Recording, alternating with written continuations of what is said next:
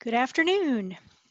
On behalf of the Evergreen Communities Outreach Committee, I'd like to welcome you to the Day 3 last session of the day for the Evergreen International Online Conference. We would like to thank Mobius for sponsoring Track 1 today and Equinox Open Library Initiative for sponsoring the closed captioning for the conference. Also a big thank you to Karen, who is our closed captioner today. If you are not familiar with Zoom's webinar controls, please take a moment to acquaint yourself with them. Feel free to use Q&A or chat for questions, or use the raise hand button to be called on to speak. The chat is also a good place to make comments and interact with other attendees. Do make sure that your drop down in the chat window says all panelists and attendees. Otherwise, you'll just be messaging the panelists. This session is being recorded, and the recording will be available on the Evergreen Project's YouTube channel sometime after the conference. And without further ado, I'd like to introduce Andrea Bunn-Snyman and Ruth Frazier to talk about, but wait, there's more, new feature highlights for 3.4 and 3.5. Take it away. I'm going to grab the screen now.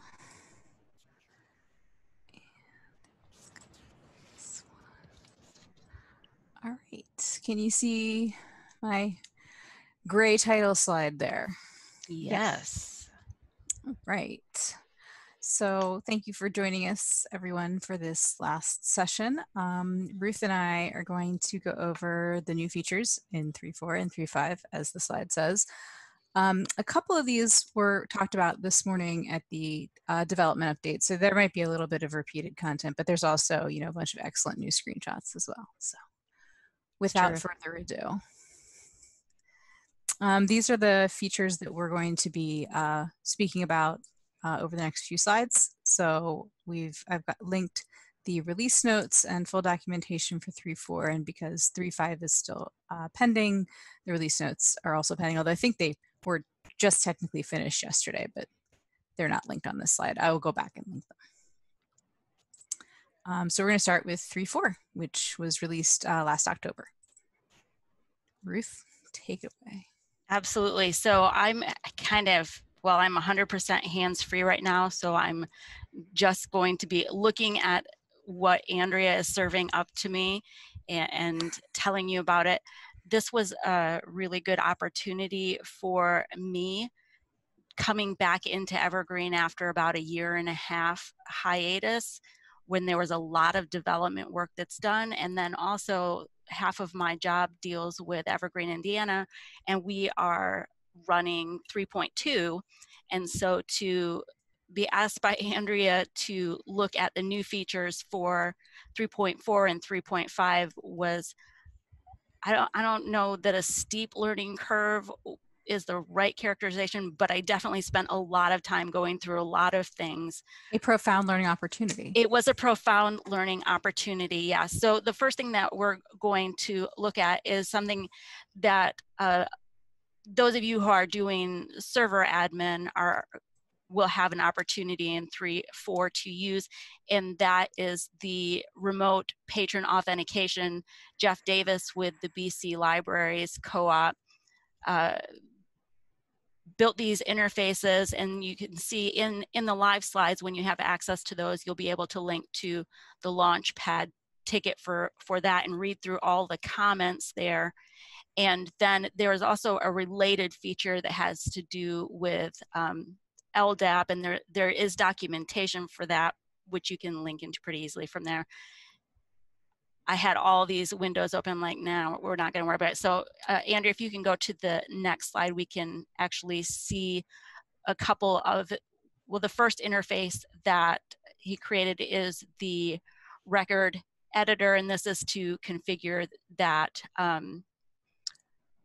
that remote authenticator in here, and you can create that, and it could be anything from an easy proxy to an overdrive. There are so many different third-party people that are wanting to get in and authenticate our patrons with the database, and so this would be that. So you can set that provider up here, and then if you want to go to the next,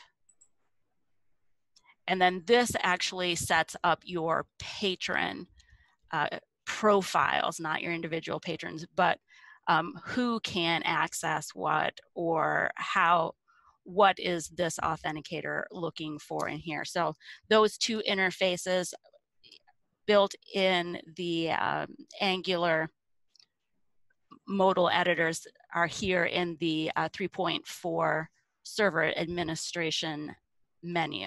So we can go ahead to the next slide there.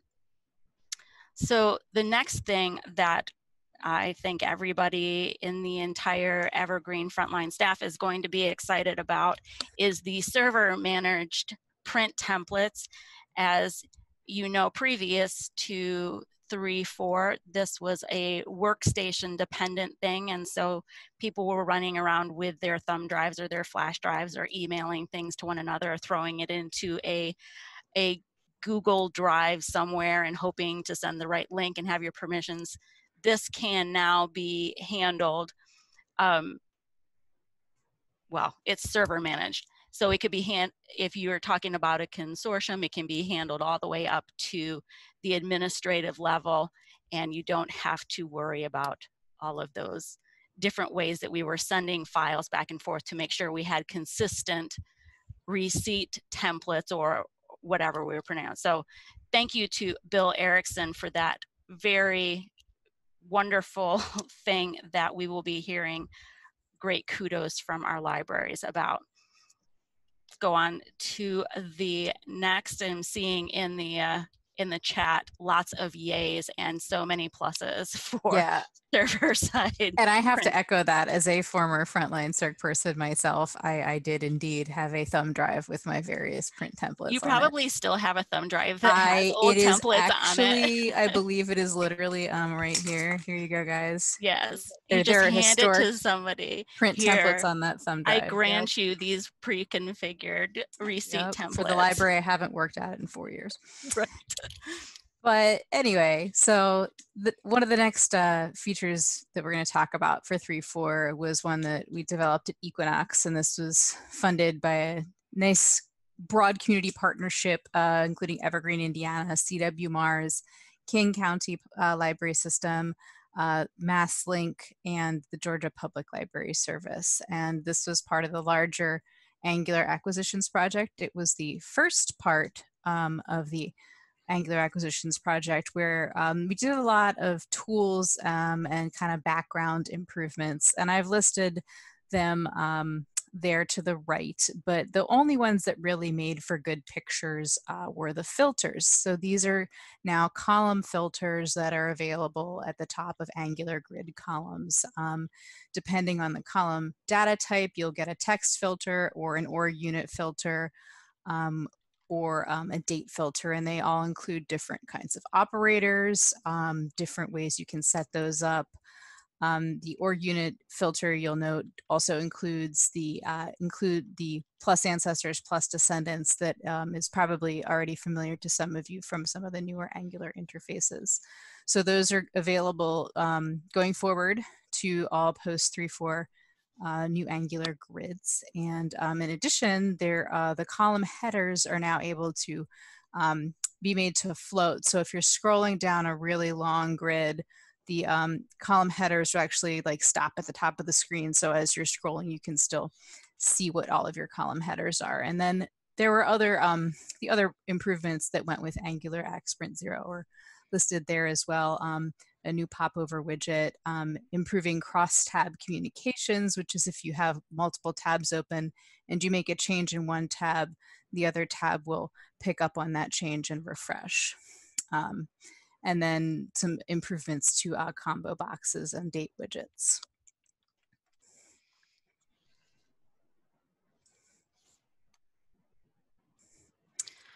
So the next thing, and as I was researching the booking module refresh, I was pretty convinced that Jane needed to do an entire session on this. She did some amazing work along with Christine.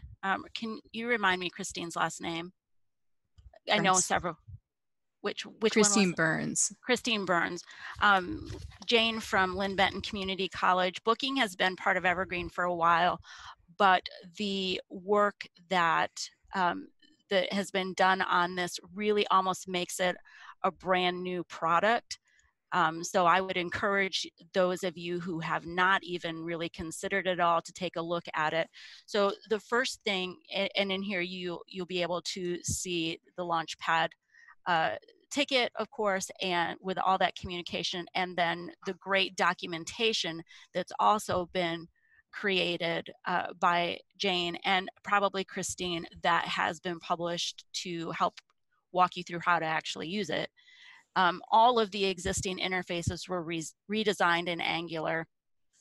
And then there's a brand new manage reservations screen that has a lot of functionality added into it. And then another really cool feature that wasn't there before, you used to have to delete and then recreate reservations, is now you can actually edit reservations. So you can access the interfaces through, of course, the booking menu up in the nav bar. And let's go ahead to the next and take a look at a few of those things. So you can see in the create reservations screen that there are so many ways that this can be used, whether it's for items or for rooms or for really it's only limited by your imagination how long you are doing reservation. Another thing that was added in here is the calendar. Actually maybe seems like a kind of small thing, but isn't. And then if you look over under the reservation details, you'll see that there are the blue and the black being what is actually active right now, and then blue is going to link you into some more stuff. There's just a lot of stuff. So let's go ahead and move to the next slide, and you can see then the different things that you can access. There's a pull list if you are going to be pulling physical things. Then how those things are actually picked up by the whoever that's picking that up. We call them a patron, but it may be different in your organization. And then how to return. Those are all in angularized interfaces that you then have records you can select. You have actions that can be applied to that, and just a variety of uses there. Let's go ahead into the next screen to see more with the booking module. And I have never used booking. It is, but just going through here, I'm like, this is one of the coolest things that I have ever seen created for Evergreen, besides the item status screen, but that's another conversation completely. I gave a whole presentation on that in the Raleigh conference about how much I loved. It was literally like how much Andrea loves the item status screen. Right. We could talk, but this is all about booking right now. Yes.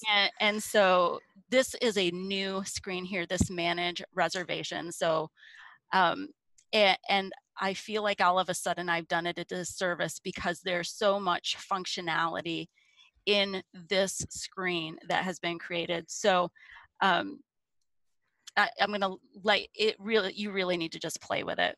You can create from here, you can edit your reservations from here. You can see, again, we have these different tabs: filter by patron, filter by resource type. And where are we looking at the reservations? We have the option to select our org units. What do we want to see? Do we want to see? And we have our whole family structure there. So just a very cool feature that's been added here. Let's go on to the next screen. And so the administration of this module is, of course, just important. It needs to be set up to use the front end of it. So all of these have been angularized. They have that common editor look to them where you can create or edit your resource types, your attributes for those resources, and the actual resources. And there are a lot of options in there, some required fields, but then a lot of fields that you can define to accommodate your use case. So just really, this is a really robust and complete feature that they have developed here. So let's go on.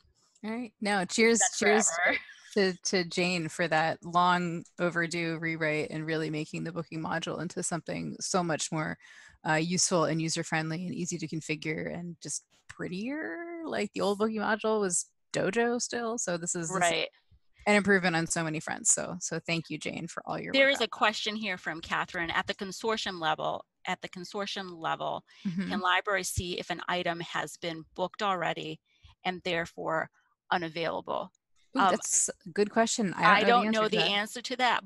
I'm going to go out on a limb and say that if it's configured in that manner, the answer is yes. Yeah, it would it depends. There's view bookings permissions, Right. and you would have to have the correct permissions at the correct locations to be able to see that. So it is possible, but it may not be permissible in your library. Mm-hmm. And then there is a note from Jeff, usable for curbside pickup slots. Yeah, like that would actually, I can totally see how you can hack booking into curbside. Yeah.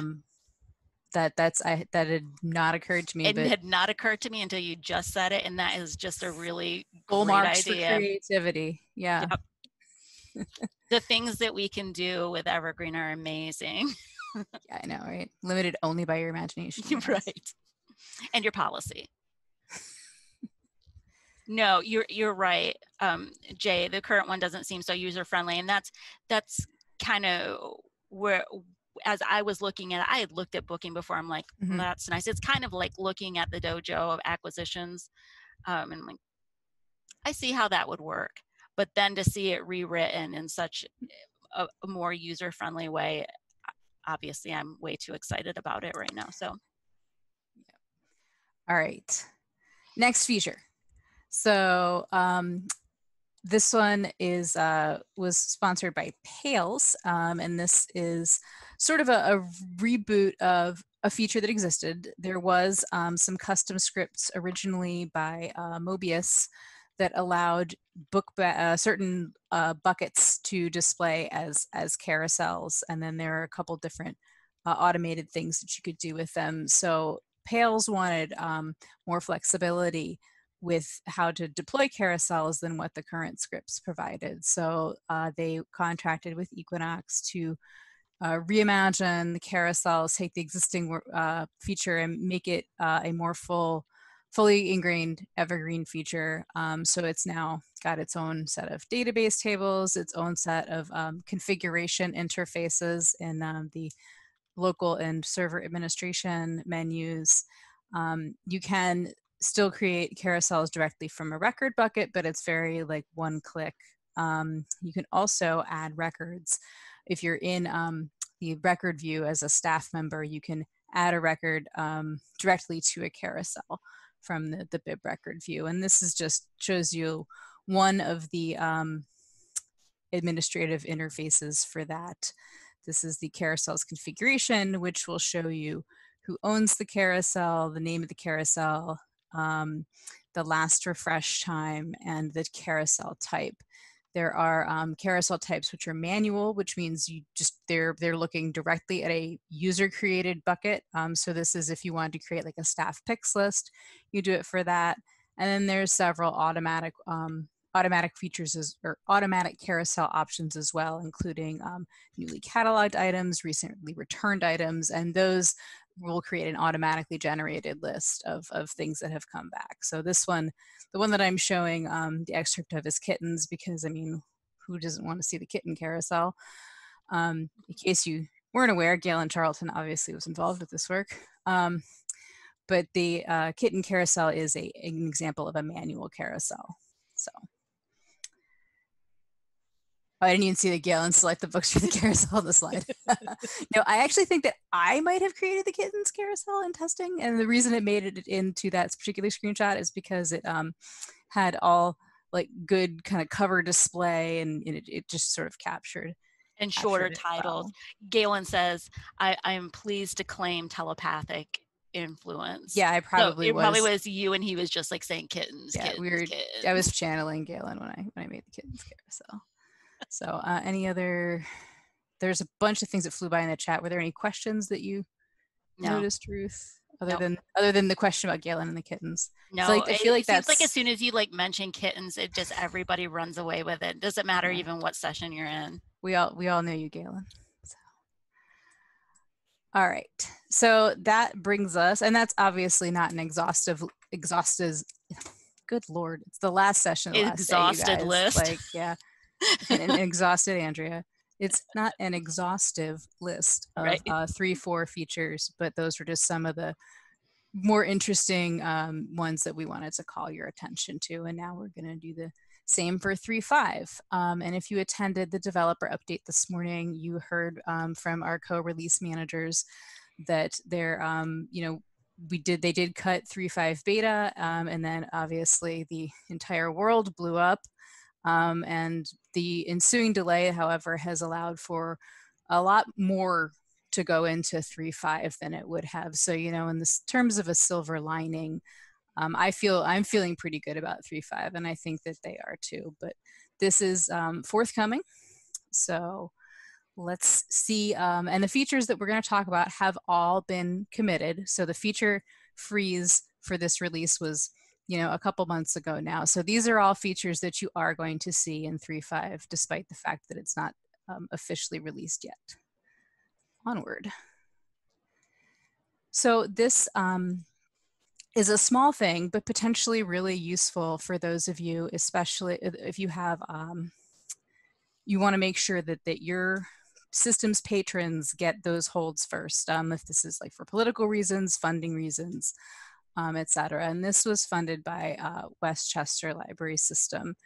And it adds a new new weight option to best holds sort order, which is called traditional withholds chase home lib patrons. It was we did not have a good name for that, but it is descriptive to what it does. It's the traditional sort weight, but it adds as its primary weight the proximity between the item owning library and the patron home library. So you can see in that row 2, that priority is number 1 on that waiting list. So that's just a new weight that you can use, and then a new default option to use that if you want to prioritize those items.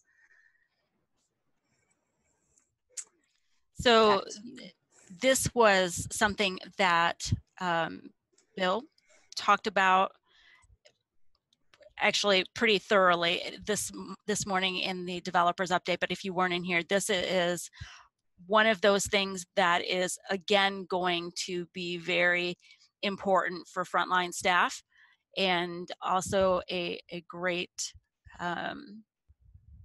it's going to relieve a fair amount of consternation, and so that if somebody places a hold and then it of course has the phone number that is associated with that hold, but then they change it before the hold is fulfilled, it's going to update the hold notification so that they're going to be called at the new number. It's a little thing. Again, this is such a quality of life thing for our patrons and for our staff. So, and you can see the interfaces here. You see the old, and then I think that we do have another screen that shows that after you change that, you have this little prompt here that says, do you want to update the holds? You don't necessarily have to. And I do think, and it will allow you to individually select if you've got like multiple different kinds of notifications, and you're like, oh, I still want notification for this one group of holds to still go to that notification, but for these others I want them to be updated. And that's what that tick box is there in the box. There's only one here, so you can't see another one to tick the box, but and then so you would select that, update the holds, and then you can see that those holds, the notification phone number has been updated. From Julia saying, yay, Circ Desk will love this. Yes, and anytime either the Circ Desk loves something or the catalogers love something, we know that a true improvement has been made to the software. It's a win. Yeah. So this is, Bill also talked quite a bit about this earlier today for the Angular staff catalog improvements, but these are different and exciting screenshots about the Angular catalog. And it's a big change that's coming up, so it's worth like looking at it more than once for sure. And and hopefully the catalogers will love it. And I know that the cataloging working group has been really involved with looking at the ongoing changes for the new staff catalog and giving feedback, and have been a big part of that. So right. Big ups to Jennifer Weston and the cataloging working group for that. But the previous version of the Angular staff catalog just had a placeholder for the enhanced mark editor. You could only see the flat text editor. So this is, as of 3.5, this is what the enhanced mark editor will look like. So it includes everything that you would want to see from a full mark editor, which is authority validation, the physical characteristics wizard, keyboard shortcuts, and I'll show you some pictures of those over the next couple slides. So this is obviously the help menu. You click the help button and it will show you the relevant keyboard shortcuts, which should all look pretty familiar. I'm fairly certain. I have a question right here. The same. You like this? I'm gonna. Oh, you're gonna ask me a question. I was here. I'm looking at the chat window. It's mine. So the help things for the fixed fields, are they here yet? Ooh, in 3.5.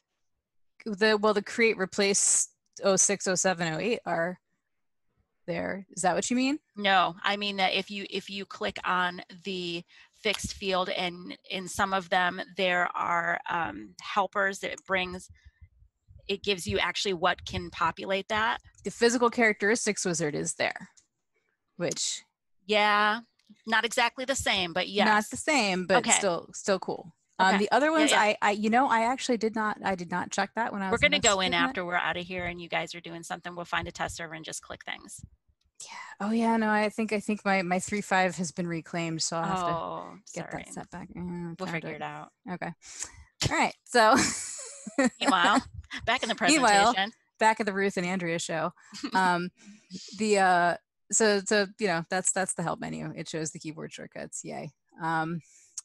There's also the validate record, and I cut this off just for the interest of screen space, but this will validate 6xx headings as well, anything that can be validated.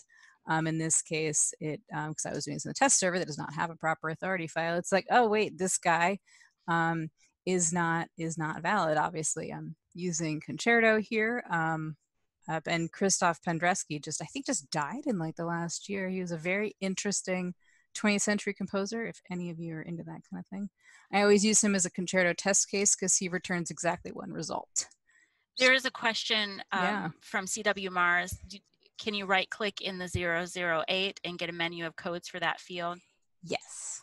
Okay. That I did look at. You can right click in the any of these, and it'll tell you, well, not now. Right. But not in the presentation, but in the actual client. Oh, no. It will. Hold on, I just lost my slides, y'all. Maybe you should have been driving, Ruth. No, I would have done the same thing. Okay, hold on. Let me get us back to reality here. Were we here? We get super excited and then start clicking things. Everywhere. Hey, let's go check the live. Oh, we're not in the live client. I know it's the opposite problem of a live demo. You know, right. Instead of inviting the problems with a live demo, you invite different problems. Anyway, so this shows the validation errors, and then if you click on the validation errors, it will give you a link. You can click on that authority link there, which will bring up the manage authorities modal, where you can either create a new authority or match it to an existing authority. In this case, I would have had to create an authority, but since the demo server, I did not do that. And Jennifer Pringle makes a comment, right clicking in one of the characters in the grid will also give you the list you see in the old editor. Thank you, Jennifer. Yeah, no, I tried to right click on my slide and then everything went haywire.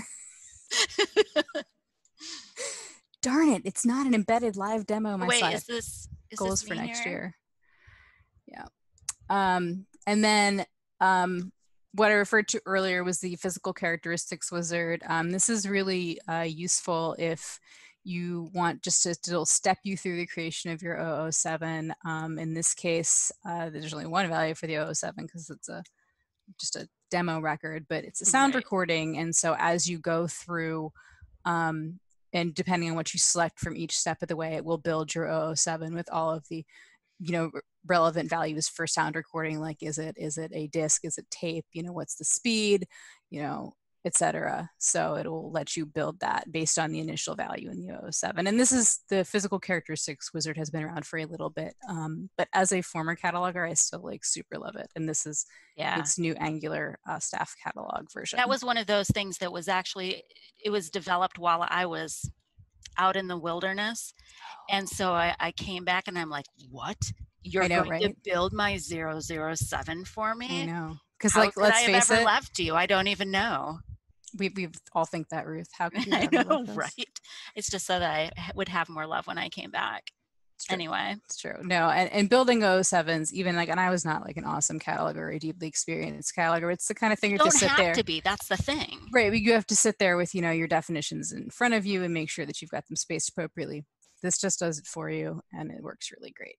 Yes. So this is its fancy new shiny Angular version.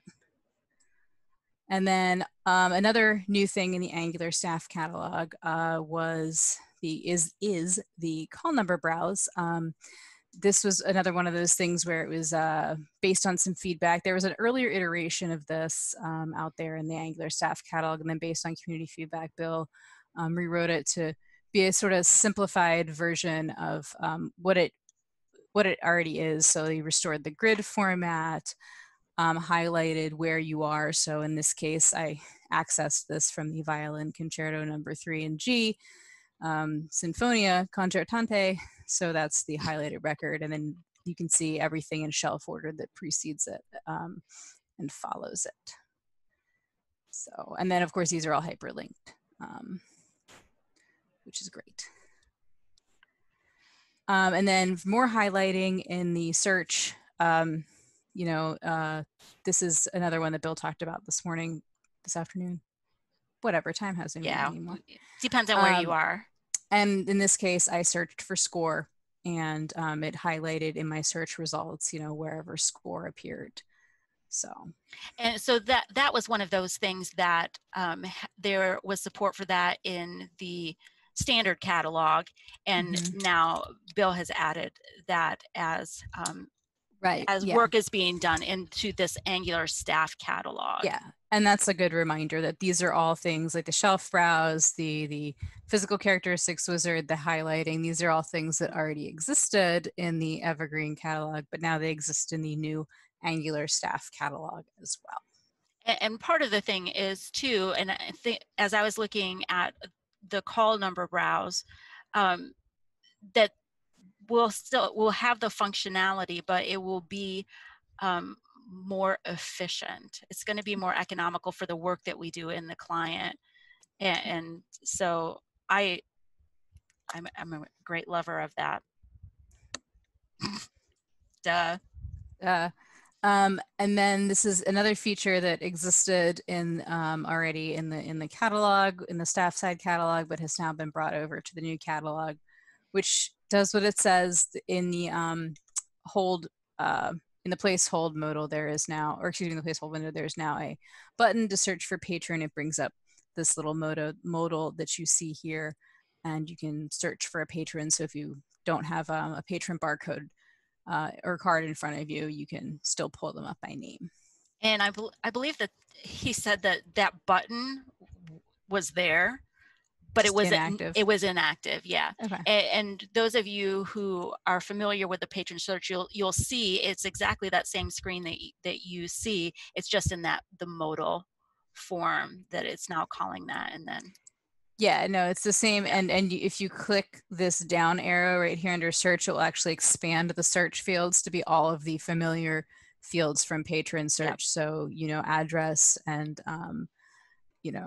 home library and profile group and all the stuff that you can search on regularly in patron search is also available. So we're going to 3.4 next, and I'm excited about that, but I'm really excited about this in 3.5. I'm like, can we go do for the that? bleeding edge? Yeah. I mean, I'm a fan. Yeah. Anyway. So, and because there's all these new things to do in the Angular staff catalog, there's also some new catalog preference, catalog preference page. So this all used to be kind of buried under the workstation admin setting. At least the first few were buried under there. And then this is the staff specific search results per page is also a new preference here that does exist or did exist OPAC, before. yeah. But yeah, you as a staff member would have to log into the OPAC to set your search results for the staff search. Now you don't have to do that. So now you can set your, for this specifically for the Angular staff catalog. This is actually something that I'm really excited about, because in doing training, I'm like, okay, so we need to go to workstation, and you guys are you're gonna select your catalog view preferences. And then if you want to do your search results, now we're going, okay, this is how you're going to get into my account while you're logged in, but what about your cookies and all of these things, to have these things really discoverable in one interface, get them set right there, and to be confronted by them on a regular basis as well, because there are times when you want to change those preferences for a workflow. It's going to be significantly more efficient. Yeah. Now you don't have to dig them up, and now you can, I believe that it'll also allow you maintain separate results preferences. So now your OPAC results preferences is when you, the potential library patron, is searching the actual public OPAC, and then I believe that this new one just does the for the staff client. Although I don't know the answer to that, but I would like to find out. If I am wrong about that, somebody who knows can just go on and jump into chat and tell me that I'm wrong. They're in the sysadmin group right now. Oh gosh, that's right. I know. Well, if there's any sysadmins hiding out in this chat, go ahead. let me know if I just made that all up. And I will say too, so we covered a few features. I would encourage you to go back and look at the release notes for 3.4, which have been published. And as soon as the 3.5 release notes are published in the next few days, I would say, go and read through that. It is a wall of text, but there's really important stuff in there that we might not have covered and you may have questions about. So that we definitely have not covered, particularly if you're looking to implement a new optional feature. The release notes often include information for administrators about here's things that you need to configure, and here's things you need to do when you upgrade to make sure this new feature is accessible to you. And they're both considered major releases. So there's lots of stuff in them. Yeah. And thank you, Galen, for, he has the beta release notes in the chat box there. So great. So once the 3.5.0 is cut, I will put the 3.5.0 release notes onto this slide. And this slide and everyone else's slides will be put up on the community webpage as is tradition. So. And the recording will be available on YouTube. And if you want to relive the Andrea and Ruth show. Yeah. Do you have a joke? I don't really tell jokes, so. Your mama's so classless, she's a Marxist utopia. Oh, that's so sweet. Oh, sorry, I wasn't supposed to go there. That's a great joke though, man. I'm telling somebody that later. I'm really bad at jokes. I'm sorry. Okay, sorry, Debbie. Sorry, jump in. There's somebody with their hand up in the chat. Okay. So Laura Brzeski, I'm unmuting you. Laura's from Evergreen, Indiana. I did it again. I'm sorry. Okay. Do you want to just make up a question? Oh, that's okay. This is great. Okay, thanks, Laura. I'll mute you and put your hand down. And I see that Jennifer Pringle, thank you for checking this on the fly, did a quick test, and that she said that changing results per page in the catalog, the Angular catalog preference that we just showed, does not change them for my account. It's nice to have those separated. Yeah. So So we whoops. don't have to worry about well, I don't know how to we use always have to slides, worry you about guys. unintended consequences, as Like- is evidenced by what's happening right now on your screen. Wait, that was that's kind of funny. It was pretty funny. Okay. But yeah, so that right there, the number of search results displayed per page will only change it in the catalog. And thank you, Jennifer, for testing that on real quick right now. And I guess that does make sense because they're separate catalogs. I mean, it's still from the same bibliographic database, but I was reasonably sure that I was correct about that, but I hadn't specifically tested it, so I didn't want that's fair. Just be like, this is the truth. I don't know. I was just looking at it. I'm like, oh, they're different catalogs. Of course they would. Okay. Are there any other questions or comments? Or which feature did you like the best? That's hard. I know. All of them. We should have constructed a poll. But then we would have really had the Angular Mark editor. I'm really excited to get in there Galen's and use that. Galen's going from the cataloger vote. Yes. Are you surprised? Here's the review if you guys want to. Our libraries are very excited to start using the new catalog. Yeah. I'm excited about the carousels. I mean, I know that they've been out there, but I'm excited for the enhancements because I like pretty things. Oh, Don Dale, love for the holds proximity feature. Cool. Yeah, no, that'll be really, I think that'll see some love in big consortia that want to, dial in some hold policies a little tighter there. And there are going to be people who are happier that don't even know that they're happier because of that. Yeah, there are some caveats with that whole proximity feature, though. Depending on how your other policies are set up, it can actually end up resulting in longer wait times, as opposed to the more flexible, targeting that Evergreen normally does. So that is a caveat to be aware of if you implement that, that it will likely result in longer wait times. But if you really want to make sure that like Library A's patrons are getting Library A's stuff, that's a way to make that happen. Some love for call number browse. I mean, who doesn't love call number browse? I feel like I gotta go back to server managed print templates just because like I literally still have my print templates on the thumb drive that is sitting a foot to my right. I will be spending a lot of time with the documentation such as it exists and more, because I think that that's something our consortium is going to be utilizing a lot. Yeah, no, and I was able to make the portable thumb drive thing work because I worked for a small system of 3 branches, and I kind of did all the things. So I didn't really have to interact with several levels of consortium. I just went and dumped the receipt templates or emailed them to somebody who I could trust to upload a receipt template file to the client. But even if you are, and it of course depends on the permission levels and how those all pan out in your organization, even if you are in a one location system, just having those available from computer to computer. Oh yeah. We're being able to propagate something to all your libraries in one step. Yeah, no, that's going to be past Andrea would have been like hugely enamored with that. Forget database structure, forget all of efficiency for search calling and things.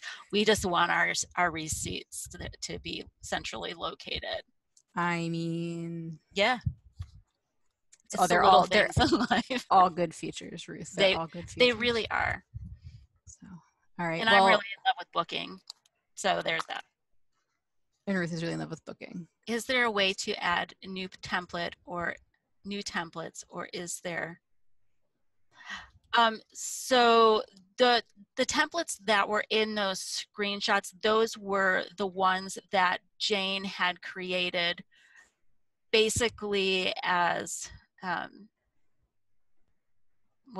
just to have a couple in there so you could look at them. I don't know if there is going to be community development for more receipts, possibly.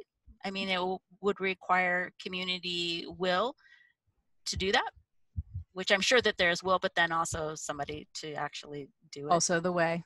Yeah, the will and the way. It's like an aphorism or something. Yeah. Sarah says efficiency for updating receipt templates is not to be no, I'm 100% not underestimating it. Will server managed templates get overwritten if something's saved locally? I think it completely, my understanding is it completely replaces the local Yeah, that's my understanding as well. Now, templates. your local, depending on if your branch level, if you're talking about on your machine, I don't know, your machine really isn't a level anymore.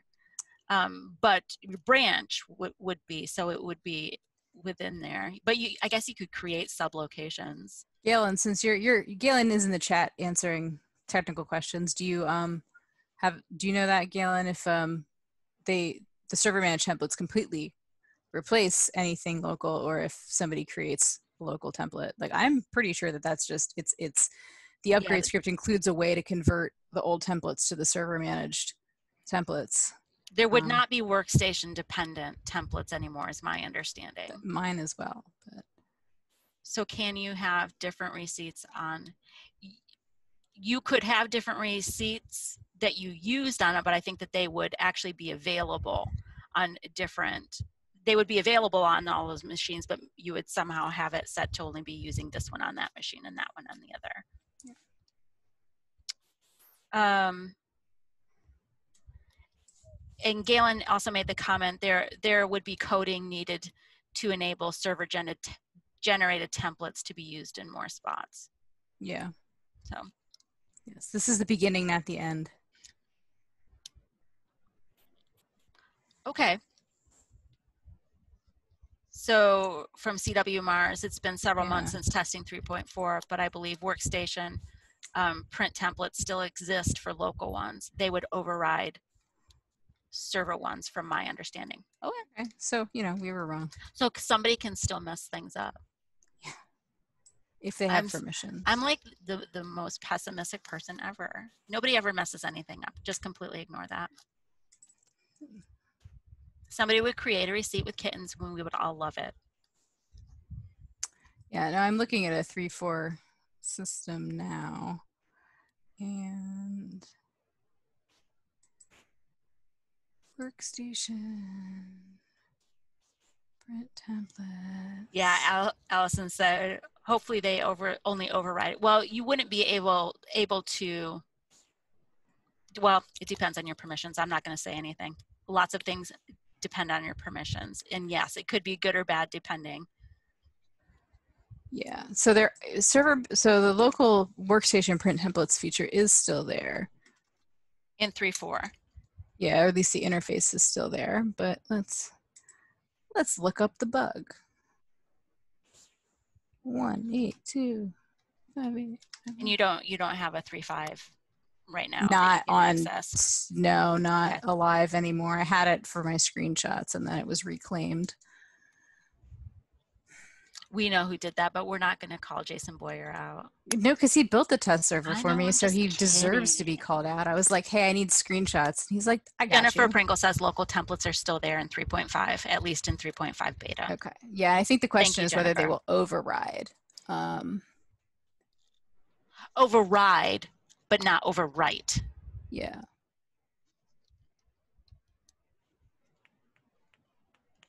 But you would have to have a level, a server permission level to overwrite. Yeah.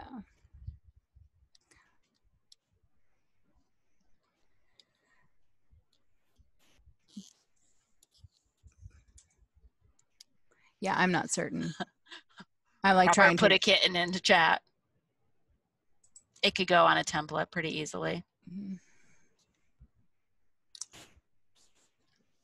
Oh, I've lost the chat. I don't know where the chat went. Are there any more questions about any of the features or there we go. things? There was a comment earlier that, sorry, reading an ass kitty. Oh my gosh, I apologize for saying that out loud because ASCII, as you actually say it, and anyway, I'm just. Yes, we are getting close to time, and we want to give our poor captioner a break.